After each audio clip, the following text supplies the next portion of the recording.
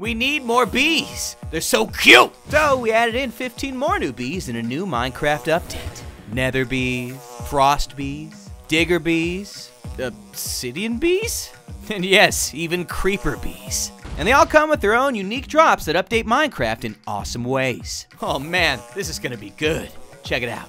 So we start with the nether bee, which more importantly starts with the nether flower, but more on that soon. This is a rare new flower you can find in the nether specifically, and upon breaking the block underneath the flower, your nether bee will spawn on in. Now this guy's got some very special abilities. First of all, check it out. He can sting you an infinite amount of times. More importantly, if the bee happens to be near any zombie pigmen, it has the ability to anger those zombie pigmen and make them, oh boy, angry at you. On top of that, it will make the closest zombie pigmen have extra strength, knockback resistance, health, and everything else. So as you can see, we're in some big trouble here. Oh my gosh! Most importantly, this nether bee has 50 health on it. So you're gonna have to deal a lot of swipes at this guy if you wanna have even a shot at surviving the onslaught. Oh my gosh, he's coming for me, quick, run! Okay, so we're gonna have to be very quick and try and take this bee out as fast as we possibly can. Oh my gosh! Guys, I think I'm gonna die! Ah, run! Look at the pigs! They're coming so quickly for me. I think you get the idea. So we're in creative mode and we're just gonna kill this bee so that you can show exactly what happens when he dies. Well, he dies. Now you're gonna wanna make sure you keep the nether flower on you, and thankfully there's plenty over here because it does have a very special ability. First of all, with the flower in hand, after defeating the nether bee, you can replace it again without worrying about another bee falling in and spawning on top of it. Furthermore, it sets any mobs on top of it on fire, which you just caught a glimpse of right here. Go on, show him an example. Good boy. Yo, he's getting real cozy. Oh, this can act as a defensive barrier, which is going to be fantastic at keeping nearby mobs at bay, or at least setting them on fire, which should make handling them a little bit easier. Not too much, though. Guys, stay away, please. They can also burn mobs in auto farms without destroying the drops that they have associated with them. See, watch, check this out. Adorable little chicken. Look at you. Ah, see? The mob dies instantly, and we got ourselves some cooked chicken without needing to worry about the flames deleting the item as well, because the fire disappears the moment the mob does too. Check it out, pork chops on deck. But let's take it to the next bee, the frost bee. Ooh, actually, here's one right here. Look at you, stuck? No, like literally, this bee is stuck frozen in ice. To fight it, all you gotta do is break the ice. No, literally, just talk to it a little bit. So we're gonna break this ice, and this bee is now free. Yo, where you going, dude? Talk to me. Hey. Yo, where's he going? Come on back down. Now, this bee also has unlimited stings, but more importantly, every time you swing at it, you will be hit with a frostbite effect, which will keep you in place, which makes it very difficult for you to avoid attacks by this guy. And that goes for more than just sword swings. Literally, just attacking this bee will cause you to have frostbite wherever you go. Please, take it easy. We're just gonna have to take him out. You gotta go, dude. Oh, wow, he can't make up his mind if he wants to attack me now. Get out. Come on. Perfect. Now, did you see that? We actually got a special new drop. It's known as the Ice Book, and it has a very unique ability.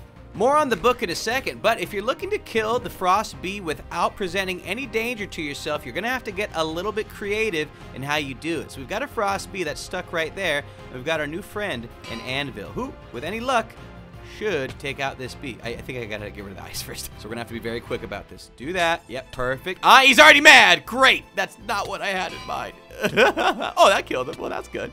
Frostbooks in hand, it's time to use them. If you were to throw a crossbow as well as one of these ice books on top of an anvil, it will get enchanted and have a new ability attached to it, known as icicles. If you were to attack a hostile mob, or even any mob for that matter, with the icicle effect, the creature will actually be frozen in place, similar to the frostbite effect we saw the bee using on us just a second ago. It doesn't last forever, so you might need to make sure that you are firing nice and good with your aim, and then you can take him out at a distance safely.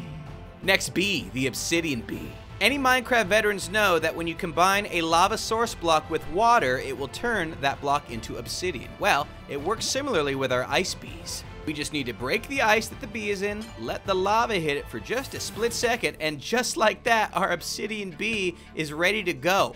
Also is on fire. Look at him, he's so happy to see us. Hi. So check this guy out, right? He's so heavy that he pretty much sticks as close to the ground as possible, and so heavy that any mobs caught directly underneath of him are crushed instantly. Look at this. Oh my gosh. This is the best pet to have around when you've got some nearby mobs. But you can opt to kill the bee as well. Now this bee also has 50 health as well as unlimited stingers involved. But when you kill this guy, you're going to be met with a fantastic amount of obsidian. In fact, 47 obsidian. Not bad. Who'd have thought ice polar biomes would be the new best place to get obsidian from? Anyways, we move on to the next bee, the digger bee. This button's going to take us to the middle of a cave system where we can find this guy roaming around. When mining below y=20, you might start coming across said digger bee. Now the digger bee himself mines through a 1x1 hole. Rather than spending our time trying to find him, we're just going to use this book to spawn in a digger bee. Check out this puppy as he goes through 1x1, deleting any blocks in his path. More importantly though, if you throw a strength potion at this bee, it will start clearing 3x3 blocks wherever it goes. Oh my gosh, you can barely see him. Whoa, do you hear him? Look at him.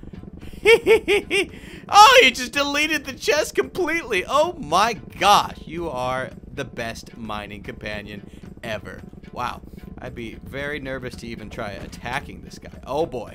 Yeah, probably not a good idea, because now he's going to start coming for me and deleting all of the blocks. Oh my gosh, he's literally digging me a shallow grave. Stop. Bad. Thank goodness. Oh, he's another one behind me. Hey, he brought his friend. Come on, dude. Not what I wanted. We're down to bedrock level. If he gets any closer. Ooh, that was close. We could have fallen to the void. It's probably better to just have him as a pet. You see, you can lead him, and then look. You can use him to dig away at everything that's nearby. Oh gosh! We're just gonna move on to number 5, the queen bee. That's right. Queen bee is also like a boss, which has a 1% chance of spawning in when you mine a beehive, and it also has 100 health. Now the queen bee has a whole mess of features involved. Oh my goodness, you stay away. Every single time you attack the queen bee, it will teleport behind you. The queen bee can also spawn in worker bees that have a one-hit kill. Namely, you can one-hit kill them, or the moment these bees sting you, they will die instantly as well. Plus, the queen bee can trap you in honeycomb blocks, on top of being able to sting you infinitely. See? Stay away, Ein. Now this is gonna be a tough one to kill because it's constantly teleporting behind you and attempting to sting you essentially at all times. 100, my goodness, 100 health on this thing. If anything, the honeycomb's a good thing because it gives you a chance to heal up a little bit. Yeah, I'll go ahead and take it. Plus, it's a good source of apparently a lot of honeycomb blocks. Yikes, get the heck away. Almost dead though, thank goodness. And on death, it drops a very special potion. So what's all the buzz about with this bee potion, huh? Well, drinking this potion will give you the power to fly. Check this thing out, baby. We are flying around for 1 full minute. Whatever direction we look, that is the direction we take off in. Oh yeah, baby. You can stop the flying at any time by simply sneaking, and just like that, you will fall to the ground. We might need that for number 6, the creeper bee. Have y'all ever wanted to be chased by a flying creeper that doesn't explode when it dies? No? Oh, well, you should probably avert your gaze then. You'll start with a regular bee, a charged creeper, and then that charged creeper will have to explode nearby this bee, and ooh, assuming the bee doesn't die, it'll turn into this mess, a creeper bee! which will continuously chase you around, exploding when it gets nearby. And it doesn't die on explosion. Look at this. Oh my gosh.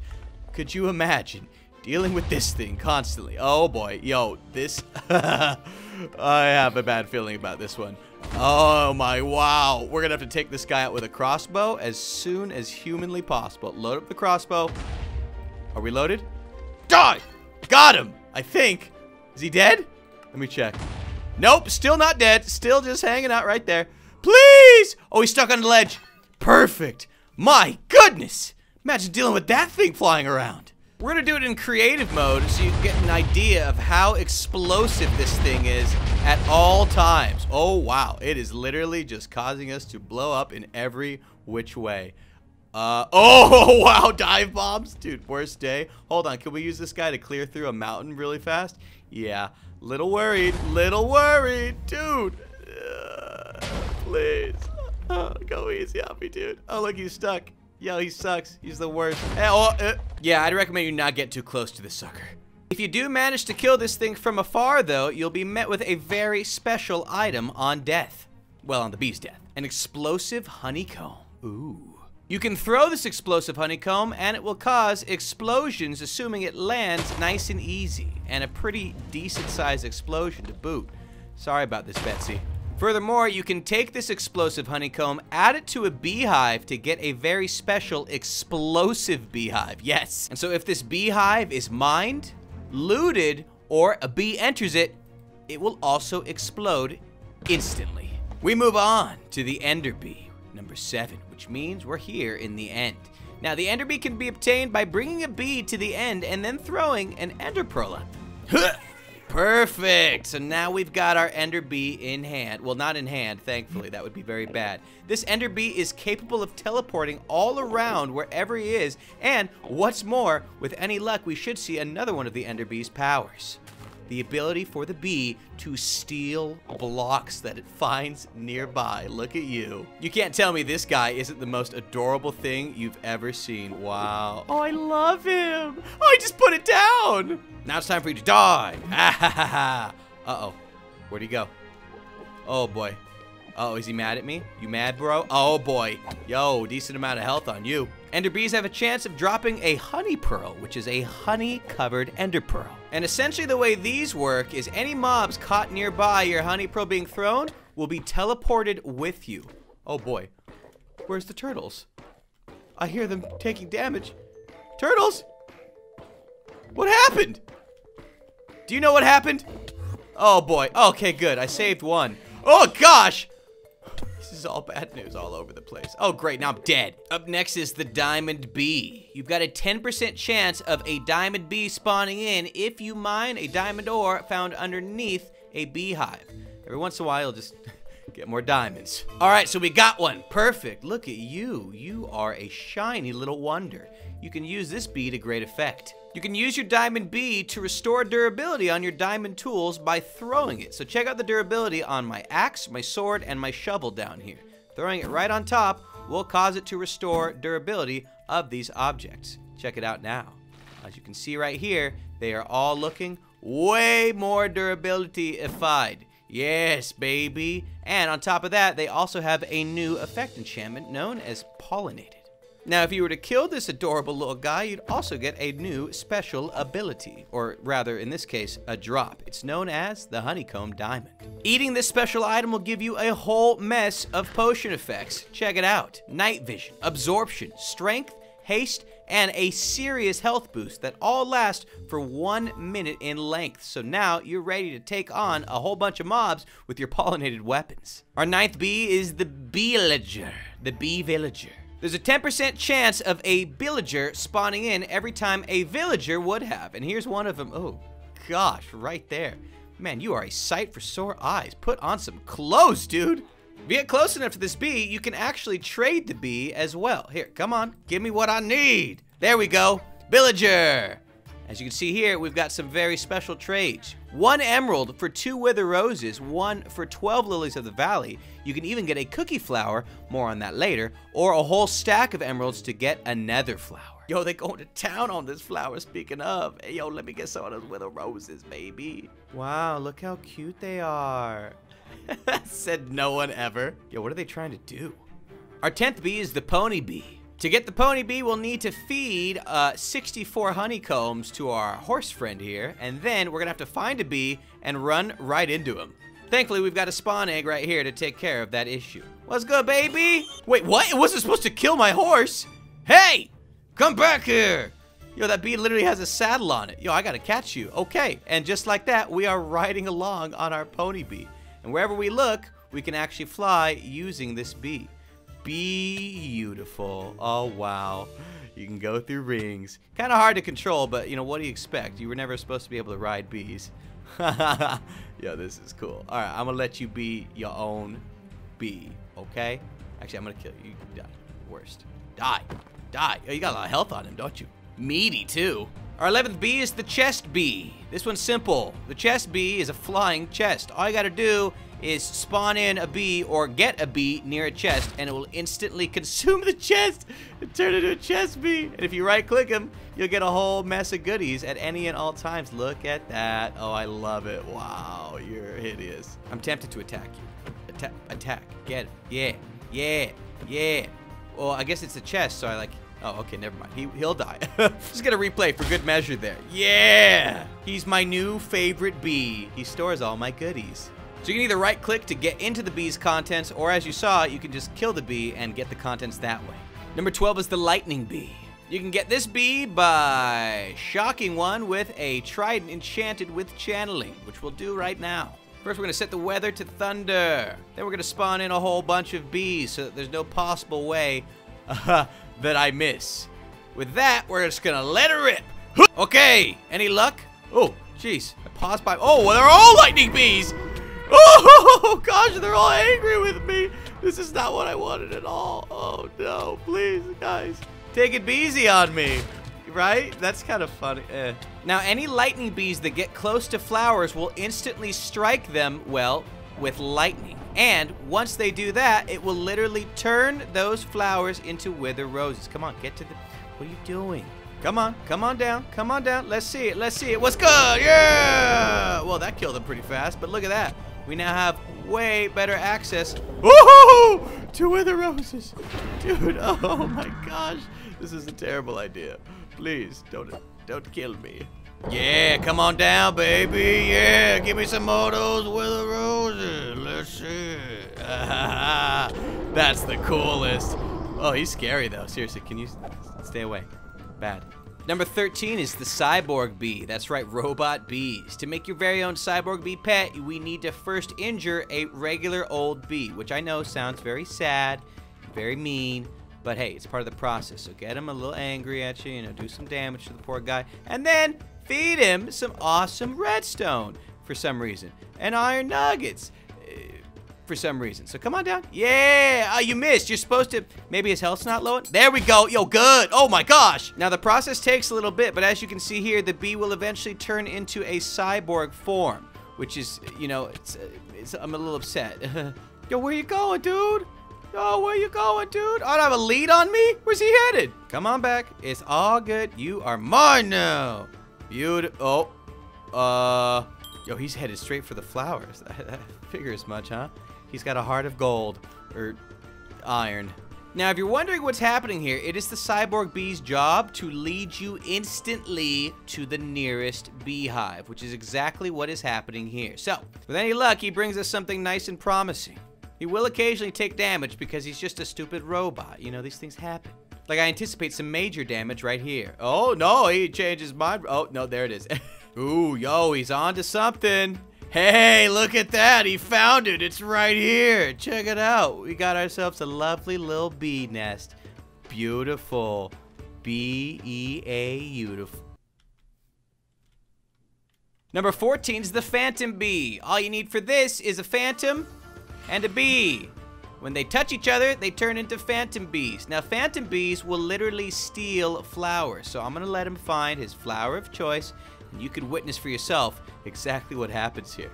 Y'all ready? Check it out. Oh, hilarious.